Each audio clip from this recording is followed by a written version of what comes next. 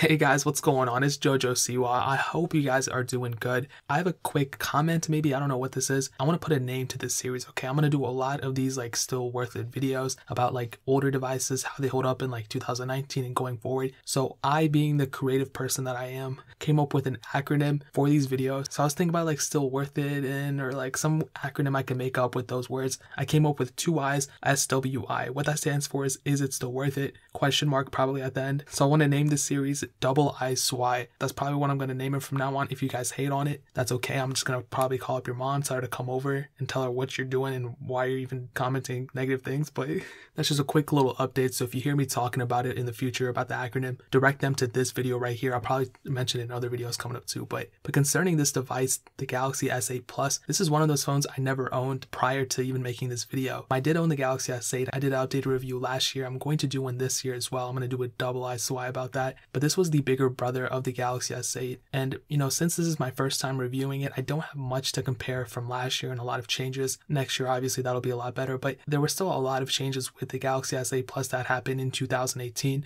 So before going forward, let's go ahead and go take a step back and see how this thing has held up, you know, throughout its release. So it did come out in 2017. It got released with Android Nougat. And right now it does have Android Oreo. So that is a decent thing. At least it got one version of Android. But also it's going to get another version as well. And I just love seeing Androids getting updates. And also in 2018, we got new hardware. We got the Galaxy S9, the S9 Plus, which were the direct predecessors of the Galaxy S8 Plus. And we also saw the Note 9 get released. But there was a humongous announcement from Samsung as well. So prior to this announcement, you know, Samsung had their TouchWiz UI, which really wasn't that good. I really never liked it. Even though they did clean it out later on and it's still a little bit better now, I still don't like it. I just think it's too weird and just too kind of in your face and bulky. But Samsung actually redesigned quite a bit of it, and they're relaunching their software and they're calling it One UI, so it's not TouchWiz anymore. And I saw a lot of videos about the betas and everything, and they actually cleaned out a lot of it of what TouchWiz really messed up. So that's definitely a good and a humongous change that's happened fairly recently. Now, I got my hands on the Galaxy S8 Plus. Obviously, I wouldn't be doing this video if I didn't, but I was not able to get beta access for the Galaxy S8 Plus. That kind of sucks a lot. I think there's some people who were able to like kind of hack into it a little bit and put it on the S8 Plus, and that was actually one of the main reasons why I even got the Galaxy S8 Plus now. You know, I spent way too much money, way more than I should have on this thing because I needed one super fast and there was just a few people selling it in my area. So I was like, screw it, I might as well spend more money, get it sooner than later. And literally I could have gotten an S9 Plus for the amount I spent on this S8 Plus, not even joking, because I was trying to do a One UI video on it, but I ended up not being able to do it. So I ended up wasting a bunch of money, but it's completely okay. But at least I got content for you guys, you know what I mean? But that pretty much brings us to where we're at now. So looking around the body, we have a fairly large 6.2-inch Super AMOLED screen. It's 1440p. I love this thing. This screen is so good. It's very solid and it's very, very good looking, okay? Now the interesting thing is on this display, it does have a bit of 3D touch on it, just on the home button though. I really don't know why they didn't put it on the entire surface, and I really didn't find any need to use the 3D touch aspect of it. I'm not gonna lie though, it does feel kind of good when you click it, but other than that, there's really not too much of an advantage of having it. Now we do have a slimmer bezels on it, so that's definitely a cool thing. This was the first time we saw Samsung kind of take an initiative to decrease the bezels on it. And I'm not gonna say Samsung really pushed bezel-less trend, but they did have a really huge part of it. And looking at the bottom, we have the USB-C port, and we also have a headphone jack still too. So really, really cool things. If you're interested in those two things, this phone has it. So you're not really giving up too much if you're getting this phone. You're actually gaining some hardware compared to a lot of phones that are still being released today. And looking on the back, we actually have a fingerprint sensor, which is definitely a good thing, but it's really in the weirdest and most awkward spot ever, right by the camera. I would probably never even use it up there. I don't know why they put it up there. They eventually did put it lower on the Galaxy S9 Plus, but it's still kind of weird why they even put it up there in the first place. But that is completely okay because this phone makes up for it in the microSD card slot. This phone does support it. That's very, very cool, and I'm so glad, you know, Samsung still, they did it in the Note 9. I'm pretty sure they're going to keep it in the Galaxy S10. They can remove the headphone jack. I'm pretty much used to it. If they just keep the microSD card slot, that's super, super awesome. And overall, I think this phone still feels very premium. I don't think it feels cheap at all. I can tell you 100 different phones released even in like 2017 that don't feel as good as the Galaxy S8 Plus. Now turning it on, we do have Android Oreo on it like I stated before. It has gotten several security updates throughout last year as well, so that's definitely cool. Nothing that really like changed up the phone itself or made it gain new features. It was mostly security updates. Android Oreo actually gained some features, but other than that, it's really basic. And overall, I think the software is stable. I don't have too many crashes or bugs or anything like that. I did find some couple things, but once I updated my device, they actually kind of cleared it out, so I don't really even know what it was. It was like random settings box dialog boxes I was getting. But like I said, once I installed the security update, it fixed it. I don't know if that had anything to do with it, but really the only problem was TouchWiz. And even though it's bloated and everything, I'll admit, Samsung puts tons of features in their software for sure. And you know what? Since it's getting Android Pie and we kind of have to wait until One UI comes out to have a really good opinion on it, I'll leave it at this.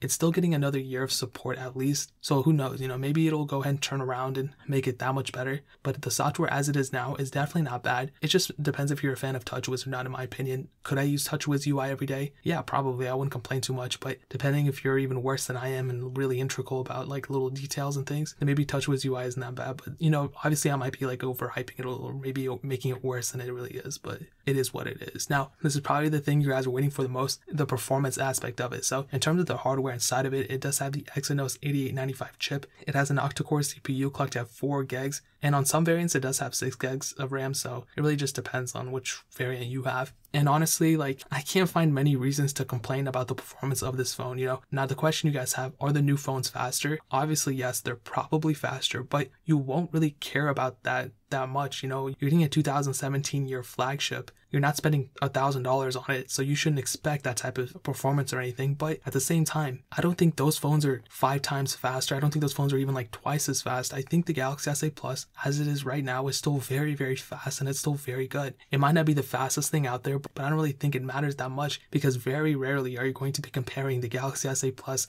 to another like much higher top-end phone in your lifetime. It just doesn't matter. If it's fast enough for you, that's all that matters. And for me, on my usage, I've tested tons of phones and I personally don't care too much about it. I think the performance is very, very good on this thing. Which leads me to the next thing, and I got really heated there. The gaming is also exactly the same way. I view it the same exact way. Casual games run perfect. I say that in every video. Obviously, I have to say that because people get mad when I don't. And heavier games run perfectly fine as well, okay? You're not going to have too many problems with this. And surprisingly, going on with the performance thing, I had the Galaxy S9 Plus here, which is a very phenomenal phone. I love it. And I honestly, I didn't even remember to compare them side by side, but I couldn't even find that much of a difference. Or maybe the Galaxy S9 Plus was faster, but I don't find one being way faster than the other. With the Galaxy S7, I could kind of tell, obviously it's not slow, but the Galaxy S8 Plus is a little bit faster than the Galaxy S7. I remember that just from messing around with them. But between the Galaxy S8 Plus and the S9 Plus, I don't really think there's that much of a difference in terms of performance if you're not comparing them side by side. So in terms of overall performance, I think it's still very, very good.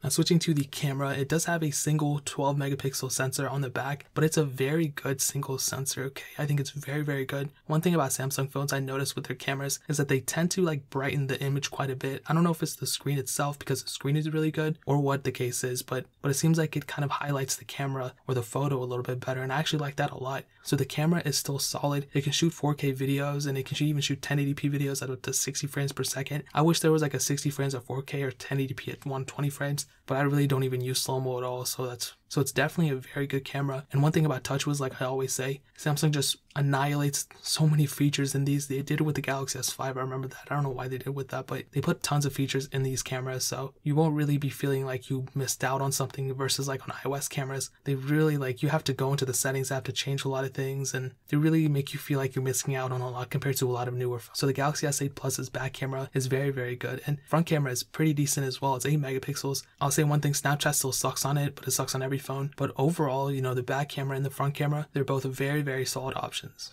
Now going to one of my favorite topics about this phone, the battery life, it definitely is surprising, but in a very good way, okay? At first glance, I kind of assumed that it wasn't good only because it was so much bigger and so much larger. I was looking at my iPhone 10 and I was like, man, my iPhone 10's battery life isn't, phenomenal as it should be. I figured the Galaxy S8 Plus was the same way. They advertise it as being an amazing battery life, this and that, but I don't think it's going to be that good. But once I actually used it, the battery life on it is very, very good, okay? It's 3,500 milliamp hours. I think it's on the better side of things for sure. Standby time is very good as well, I probably won't be able to kill it in a day on my somewhat mild usage, but if your usage is heavier, then obviously it'll vary per person. But the battery life, like I stated, is definitely on the better side of things. Now, some other notable things to note, okay, it does have the fingerprint sensor on the back. Like I stated, it's in a weird location, but honestly, it's whatever. At least it has one. It is IP68 dust and water resistant, so if you're going swimming a lot or you're around bodies of water for some reason, first of all, you shouldn't be bringing your phone around you there, but this phone is water resistant up to, I think, 1.5 meters for 30 minutes, so that's a feature in and of itself. And it does have a headphone jack, like I stated, so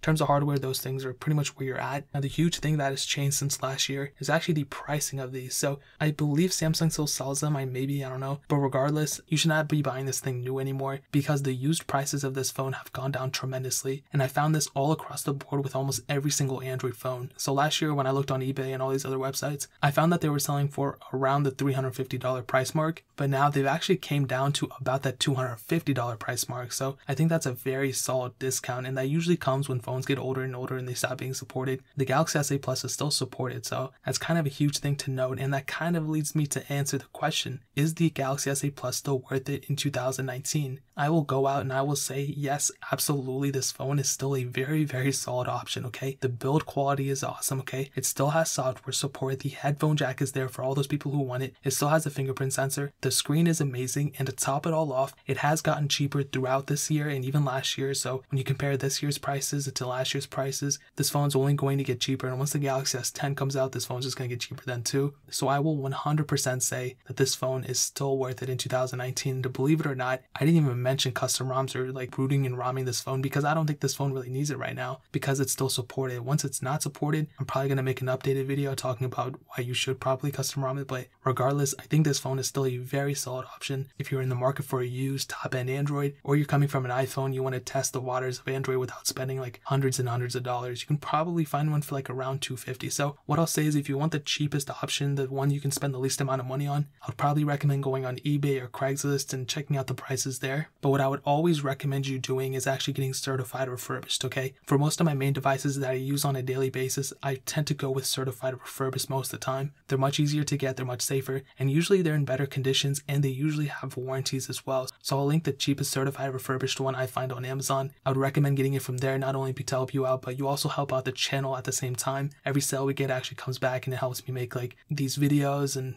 more giveaways and get more phones and all these different things. So if you want to ever buy any phone or literally buy anything on Amazon, go get it through that link actually so you can help out the channel at the same time. And it doesn't cost you any extra money. So that's pretty much it, man. If you guys have any questions or anything like that, leave it down in the comment section below. Hit that like button, that'll mean so much, but definitely hit that subscribe button. Every single subscriber we get really does count, so it'll mean so much if you guys could hit that. Also check out the other links down in the description as well. My Twitter, my Instagram, my second channel, all those links are linked down below.